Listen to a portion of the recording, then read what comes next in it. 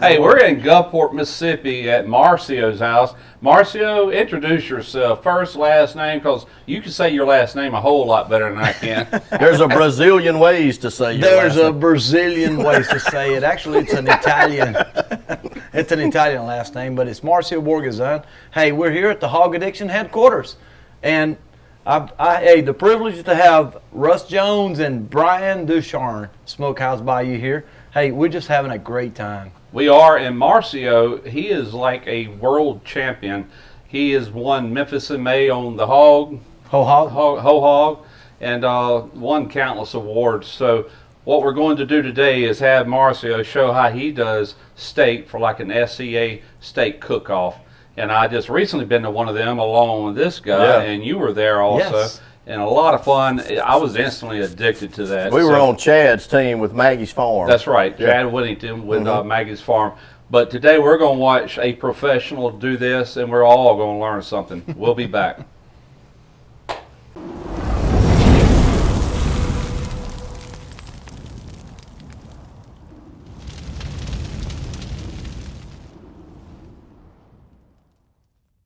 So here we go, guys. What we have here is basically a ribeye, prime rib that I've sliced. And so basically I'm going to take you back to its original cut. No science here. I just cut them to 1.25 inches.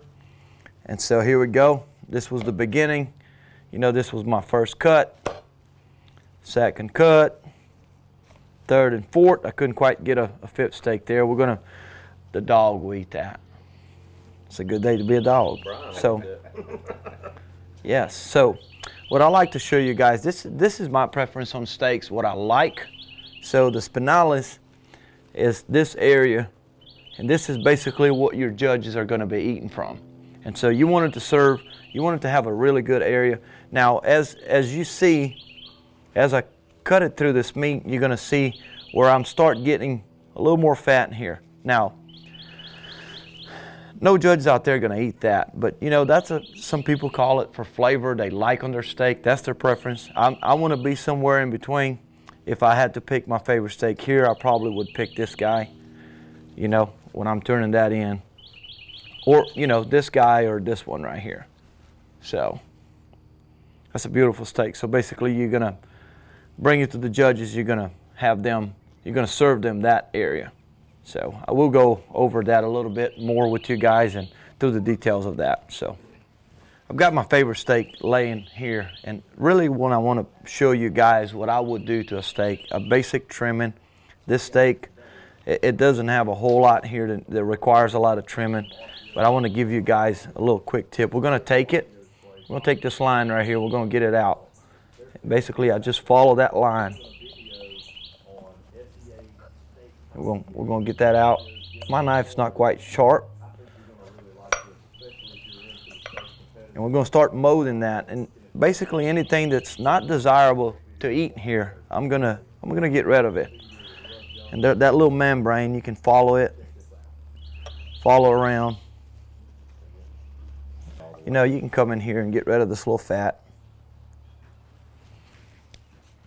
Right there.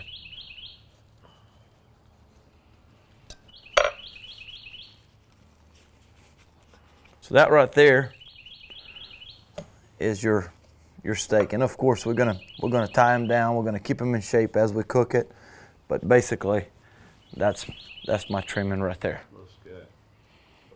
So guys, this is what I want to show you guys, which you may run into this on SCA. I have to where, you know, you draw on a number and your steak may look like this, and here's what my solution for that is. And of course, I've had great mentors that passed this down to me, and as simple as that.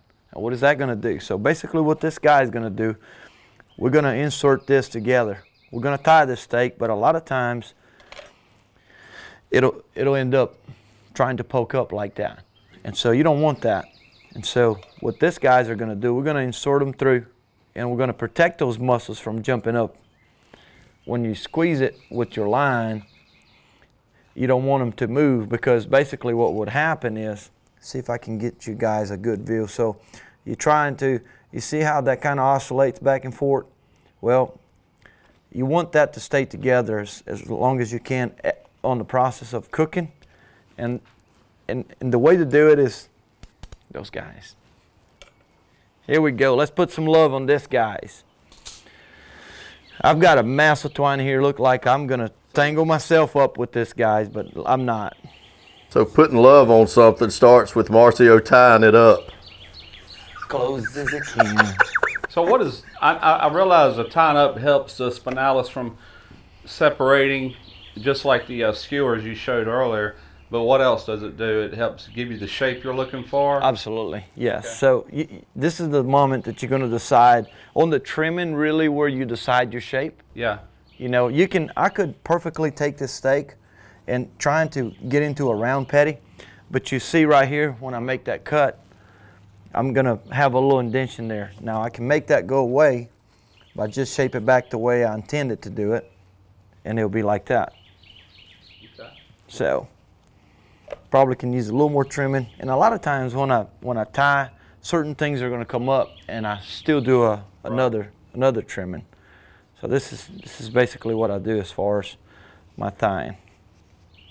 Okay, go a few loops right here, because if you're trying to do just a single knot, you're going to trying to hold it, push against your steak, and trying to get that second knot. They call that the butcher's knot, I think, or what do they call that? I don't know the particular name, but see, I use that a lot. It works. It holds itself. Yeah, see, I don't have to try to fight to get a second knot, and so once I get that tight, I go back in here, trying to get my shape. And of course, I want to get that line down, because I'm going to try 2 of them. Okay, I'd like to tie it twice. Okay. So, and then look, when I'm going to wait until I tie my second one. Here I come with my second line. This one is a little short, still going to be fine. I'll go with at least 4 or 5 times, and here it comes. You can apply a little pressure in it, you know. Right. And then, so as you apply that pressure, you're going to realize, see, all of a sudden my steak is a little higher here. And that has to do with the cut. So I do actually have a little more meat here. I'm going to take my knife, and this is a perfect knife for that. I'm going to come in here, and I'm going to slightly take it, just what I need. Now, so we want a uniform height across the top of that steak? Absolutely. Okay. That's my desirable. My goal is that when it sits on that box, and this is a perfect knife for that. It just does a tremendous job. And now we're getting there. And so my next thing will be the edges. You see, those edges, I don't want them doing that. All right? I can move my lines up a little bit, but they're still there. So what I'm going to do, typically I use a pair of scissors. If you have really good knives, you'll be able to accomplish the same thing. I'll just come around here.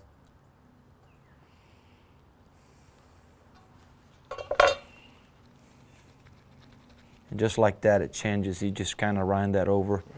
And you know, you can put as much work as you want to. You make your presentation just as beautiful. I mean, it gets to where you're going to get carried away. I do, and I wouldn't blame you. So now I've got here, I'm going to do my seasoning now, and then after I do my seasoning on it, then I'm going to do my poke through. Okay. And then once I poke through, I don't touch anymore, and then we'll go to the grill for that. Uniform, perfect steak, as well as a lot of other things as far as the perfect bite and the flavor, the perfect doneness, right? Oh, absolutely. So that's a big part of it. You know, and we'll talk about the doneness in a minute. You know, yeah. I can cook this 4 steaks with the same seasoning, but different time and different doneness, and I score different on every one of them. Wow. So, you know, so you change your time, your temp is, so your seasoning, and then, you know, of course, now. So this is a practice steak. This is not the steak we're going to use. We're actually using a Hassel 1¼ inch Texas Wagyu. That's going to be the final steak. But my question is, how many practice runs would you typically do at a SCA event? take advantage of, you know, as a steak is pretty expensive, you know. Yeah. I'd say at least before, I would do one before you go cook. Right. The day before if you have the chance to do it. Right. But I'll definitely do the day before. Right. And then a few in there, here and there. And but they normally give you a practice steak, do they? Or they do. They do? They do. Typically you hold that practice steak and you know how to, right. you know how your steak really turn out. Gotcha. So, the outcome of your steak. So, there's a little guy right here that I don't want him there. See ya. Now, I would, if I'm personally competing, I would trim the crap out of this steak still. Really? I would. I mean, a lot of this. Yeah. A lot of that. I would go around, you know. Look, I can sit here and waste y'all's hour just if I continue to do all of it, you know. All right, here we go. Let's get the seasoning going. Today we're going to be doing 2 different steaks, 2 different flavor profiles. They kind of close. Right. I tried these 2 rubs. They're both excellent. Both of these guys are good friends of mine. Old Smokehouse Bayou, Brian. Oh, Brian there. Oh, Brian. Ducharme, he's something. So the level is Dirty South. And this blend right here is Southern Links blend that they partnered up together. 2 great guys. This is good stuff. We're going to go take 2 of these, and we're going to do 2 of these guys. So here we go. Look at the consistency of that. So basically what I'm going to do, I'm going to go really heavy. I ain't scared, as y'all can see. The wind's kind of picking it up. And I'm going to pat it down. That's a beautiful rub right there. Man. Trying to keep the wind out of it. All right, let's see. My thing is about seasoning on a steak. This is not a, if I would serve the steak to my wife, she loves a steak. Right. I would not heavily season this way because she's going to actually enjoy the whole steak. This is way over seasoning. So that's really what you want. Judges are going to take one bite. So you really want them to get the best out of it. All of that flavor, you know. Steak, Bayou steak dust right here. Steak. This guy right here's got garlic. It's got paprika. You know, others. You know, cayenne pepper. It's got a little kick in it. It's Bayou. You know, kind of Cajun. So you want that. You want just a little bit of that. So you want the judge to be able to experience all those flavors at one bite. So we're gonna let that rest for a minute, and we're gonna move over to Dirty South competition blend here. Wow, you really do pack it on there. Yes. Yes. And then I'll let them rest for about 10 to 15 minutes. And then I'm going to take, once the seasoning is in it, I'm going to take it and I'm going to do my other side. Okay. And so a couple minutes will be fine before you flip, but that's just how I do it. Wanting to sweat out a little on that side. Okay. Yes. So we're going to let this guys rest. Hey, I think it's time for us to get a fire going. What do y'all think? Yeah.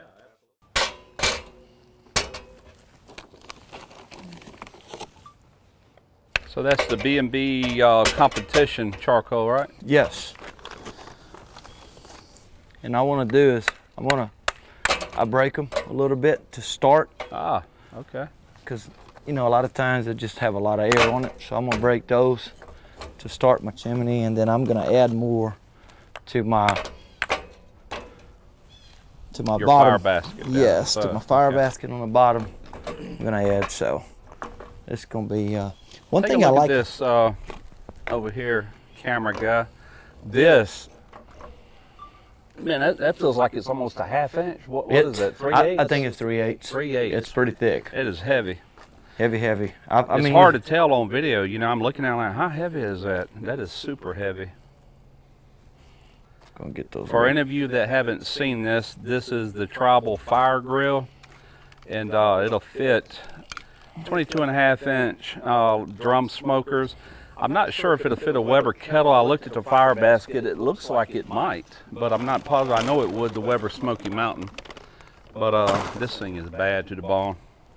All right, let's see what the inside of this bad boy looks like. Okay, so there's your fire basket. And I read this on the website. I guess it's great. This would fit any kind of 22.5 inch. Basically, yeah. And those ears right there, you know, the hanging sides, you can adjust them up and down to where they'll, you know, they're not going to be holding this weight. Right. Basically, all they're going to be holding that and the charcoal, so you can actually flatten them out to where you can get up to 24, 25 inches. We're gonna take this bad boy here, and basically what I'm going to do is add on our charcoal. First thing I'm going to do before I add my basket, we're going to take some good old char logs, and I'm going to create a bed down here. So here we go. Now we're going to place our basket, and this guy is hot.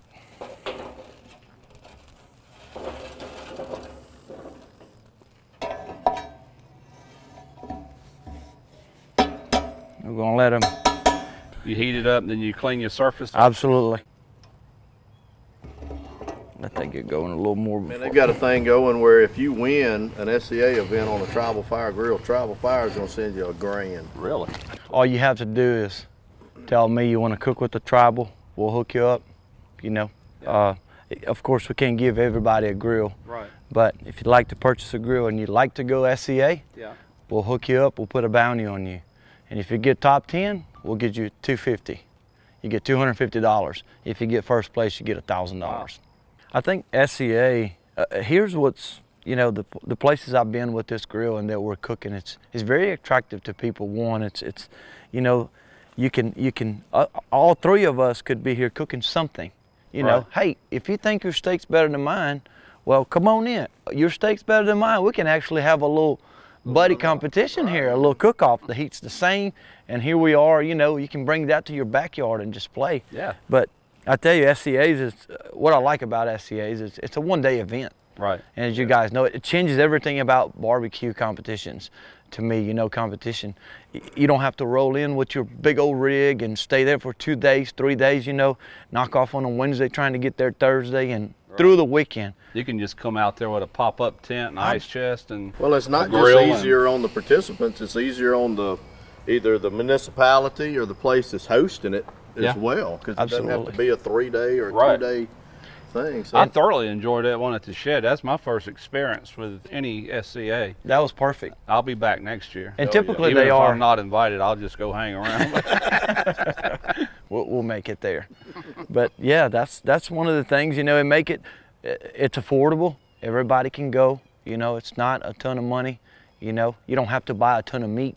You know, typically if we go to a barbecue competition, it costs us $2,000 plus. Right. SCA, you can get out of there below $500 every time, unless you really go crazy, but way below $500. So you're doing the backside. The backside now, and we're going to treat those edges as well. We're going to turn our steak on the side. And anytime you're doing this, be very gentle with your steak. You don't want to really be aggressive moving, you know, because it can really start break apart on you, coming loose. And then we're gonna penetrate them with those skewers. We're gonna keep them in a good shape so we can. And look, again, you know, I'm not being shy on that seasoning. I want it to be there. And one important thing that I like to point out to you guys, every time I use this new seasoning, I'm trying something out, it's important to taste your rub. I talked to some of my buddies and I said, did you taste that? He said, oh, my ribs are horrible. I said, did you taste those ribs? Right. Did you taste the rub before you put on it? You know, that gives you an idea of flavor. Sure. You know, taste it. See if you like it. If you don't put on it. And that's you know, this two right here, I've been eating off this jar lately. And this one right here, every time I go in there trying to figure it out, I toss it on my mount, you know. Yeah. And so that's how you define if you really like or not your rub. Here what we're going to do, we're going to get ready to stick this, guys. And what I like to, see, this is where I decide where I'm going to stick. You see that? So in order to mobilize that to where it's not going anywhere, so I'm thinking I'm going to go across right here. No particular way. Right. I wanted to just keep that spinalis there, so I'm thinking this is where I'm going to go. So I'm going to lay my skewers there, And I think that's what I want. I think that's going to give me the bass right there. I have no worry about this coming up. So what I'm going to do, I'm going to go straight to the middle.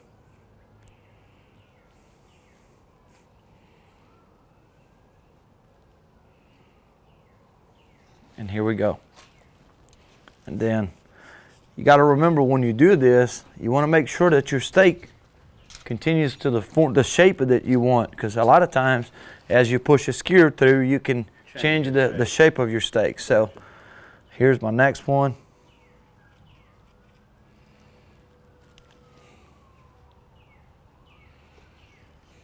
All right, that seems like a world-class tip to me. Yeah, man. So then we're going to get this other ones going, and we're going to put some love on those. And then here we go. I always want to get that steak and throw it on my hand, because some of them, see, that's kind of connected right there. And so this may be a little different from the other one. I'm going to start a little higher up here and go across right there.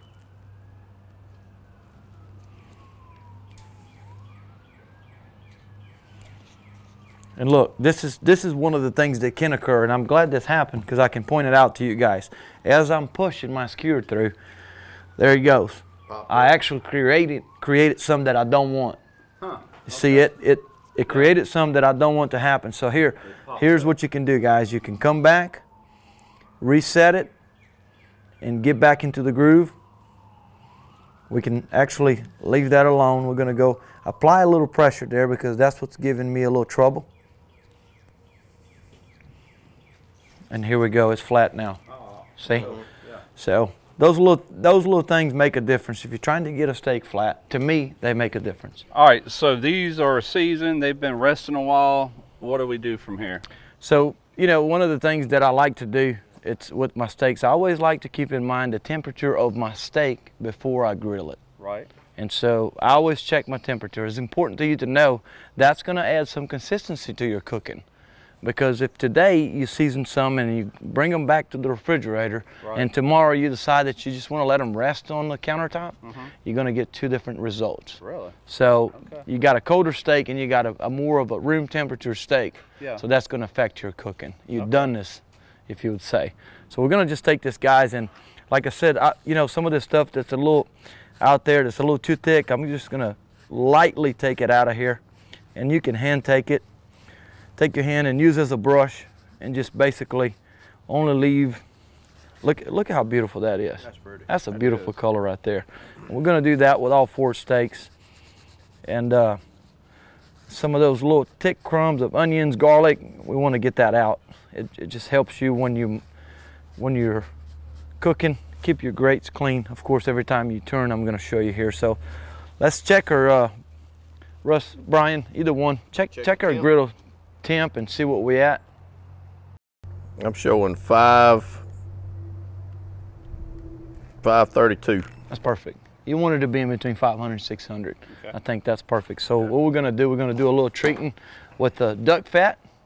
Gotcha. What was your internal temperature on these? So they're running, all of them are about 60 degrees right now. Okay. Yes. So they've been sitting out, and I'm okay with that. Now, you want to keep an eye on it. You don't want to leave your steak out too long. You got a gap in between about 3 or 4 hours. Gotcha. You know. So I'm going to take this guy and I'm going to carefully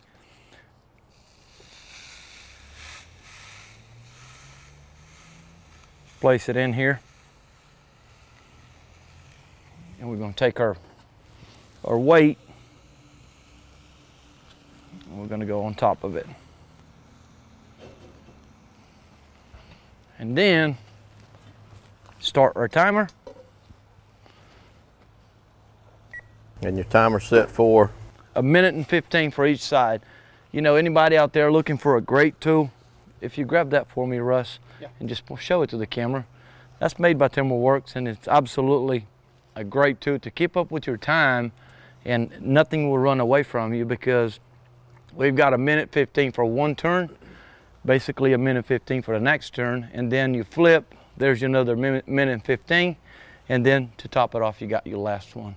So very handy for competition. Very for competition. But this would be handy for really any cook. Anything. If I'm cooking things here and I decide that I'm cooking chicken and I have some butts cooking, I've got 4 different timers that I can set. Right. And, you know, just a little tip, I put a little tag on the side. You know, typically I just, right. I know where my order are. You know, typically my top one is pork. The second one is, you know, chicken, brisket, and fish. Right. You know, kind of that order. Brush those grates. And we're gonna, all right, so we took our steak out of here. It's a great way to keep up how you have your steak taken out of the grill is this stew actually tells you where it came from. And then here we go. We're gonna come and we're gonna offset it about 45. And we're gonna let that baby sit right there. And we're gonna reset our time. You doming it again? Yes. So one of the reasons, guys, just to keep in mind on the tribal fire grill, because it's not like your typical PK, the dome provides really that, it locks in that heat. It doesn't let it escape, and so it provides that sweat on the top of your steak as well. So here we are, we're ready to flip this bad boy and about to see what the color is really gonna be. All right, we're gonna treat those grates. And we're gonna get a little duck fat.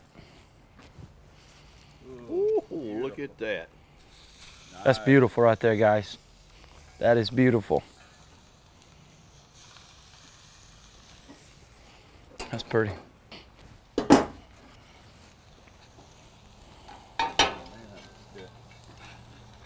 kidding.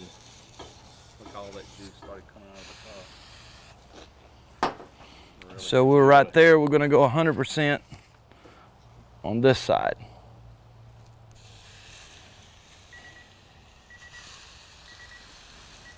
And we're gonna set our time. So that weight, you know, although it looks like perfect here, but when the heat hits the steak, all of those muscles start pulling, fat start burning. So that steak's gonna move on you, and it's gonna start, a lot of the membrane that's on the steak is gonna start wanting to close that steak in. Yeah. There's still a lot of it left on the steak, so basically what that's gonna do is gonna push it down, create that perfect grill mark that you desire. If you leave it without it, you're not gonna get a really good grill mark on it. We're gonna go ahead and take that out. We're gonna probe this steak. We're gonna take it out, set it here. It's pretty. I'm gonna set it right up there and rest it.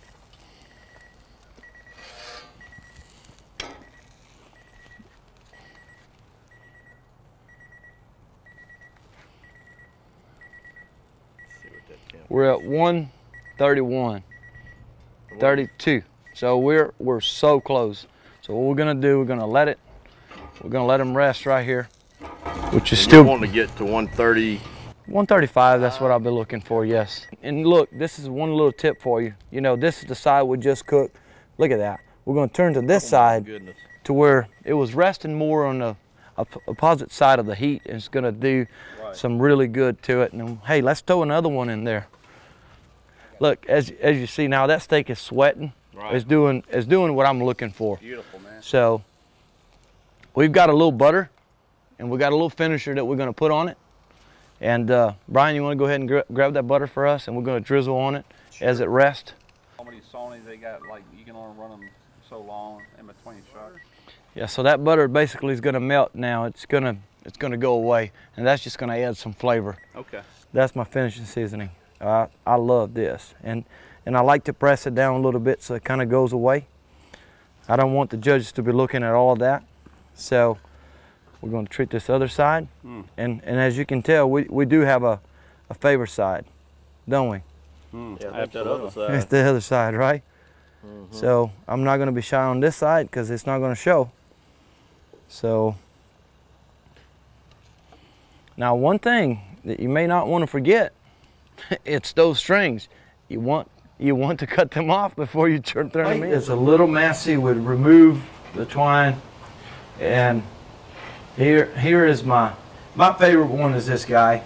I've got my marks laid out just like perfect. So you see how that center is centered by spinalis. So I'm gonna have them cut it this way. So I think we're gonna go ahead and. All right, so when you turn it in, you said you hand them the box and you say, this is what they're I want gonna ask you if you want to cut it this way or that way. Time for the true, huh? Oh man, I can't wait. I think smell incredible. No kidding.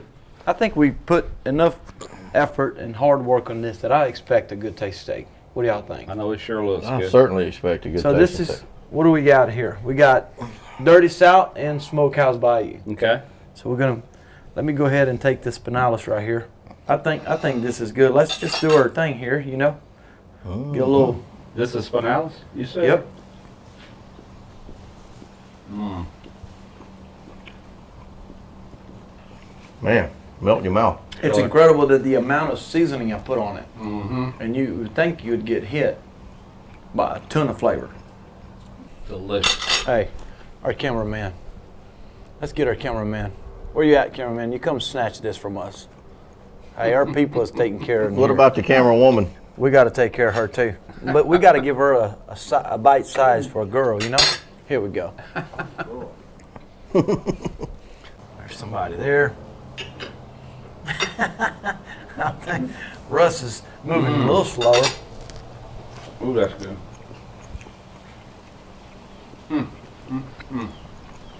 Very good.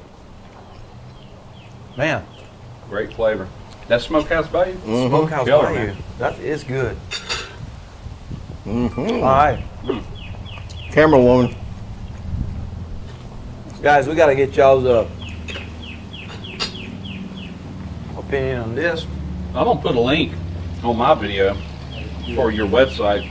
If y'all want this Smokehouse Bayou, what is that? That's a steak dust. That's the steak dust, oh, yeah. Man, that's killer stuff. Smokehouse Bayou dust is ahead of the game. And we're going to go ahead and put her on that and just absolutely tear that cool. Wagyu and up. we've shown everything that he does to prep the steaks, you know, and to get to your test run on these steaks. So we're probably just going to jump right into showing the grilling of it and then another taste test. Absolutely. Yeah. Let's get to it, guys. That's good. All right.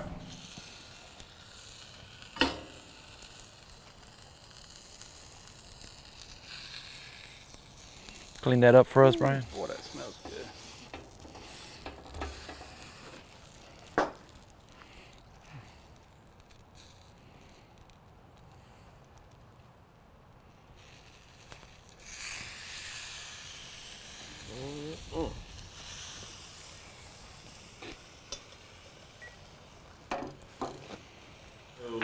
It has rested. We're ready to cut into this bad boy. I'm ready. I am excited about it. So let's cut it in. So just to recap a little bit, we went with our steak dust, Smokehouse Bayou, and we rinsed that off. We went really heavy.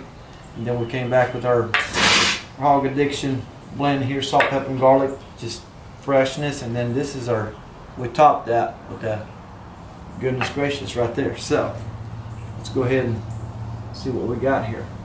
So spinalis down, we're gonna go down this way. And hopefully we got something good in here. I caught some of that fat in there, but check that out. You can tell the amount of fat on this steak. Yeah. Oh yeah, it's highly marbled, man. No kidding. That had a really wide spinalis on it too. Look at that. That's gorgeous. Yeah, that's pretty. Look at this. That is going to be flavor. I'm ready to taste this. I don't know about y'all, but let me just get in here. Now, what internal temp did you cook at? Cook to? We pulled it out at 135. Okay. There you go, Brian. Let's see what it tastes like. Ooh, that's good.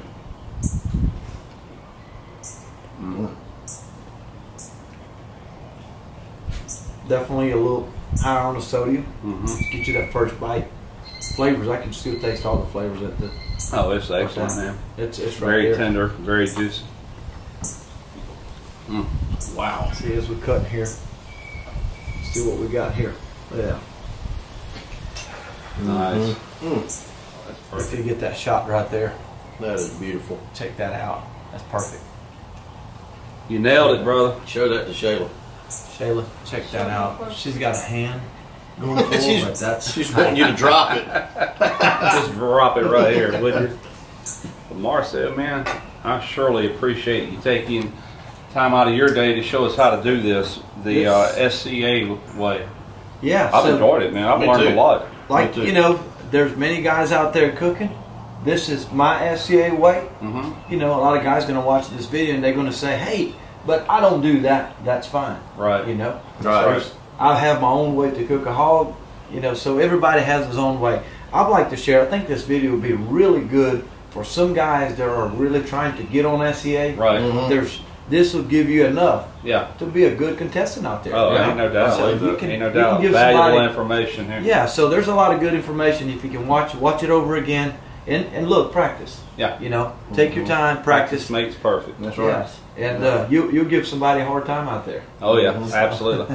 Brian, I appreciate it too, brother. Yeah, man, I enjoyed it. I know I learned a lot here. Oh yeah. Brian brings us the Bayou Dust. Absolutely. Yes. Absolutely. Good stuff. Tremendous flavor. We got we got to beat the flies out of this steak, so the way of doing it, we're gonna eat it. That's right. I hope y'all enjoyed this video. Until next time, smoky ribs, Hog Addiction. Hog Addiction headquarters. Smokehouse Bayou. Guys, you know we take our things pretty serious right here, and one of the things that when it comes to steak, there's no joke about it. I like to hang tight. I like to season my steak pretty well, and when I mean well, I want the salt, I want the penetration, I want it in it.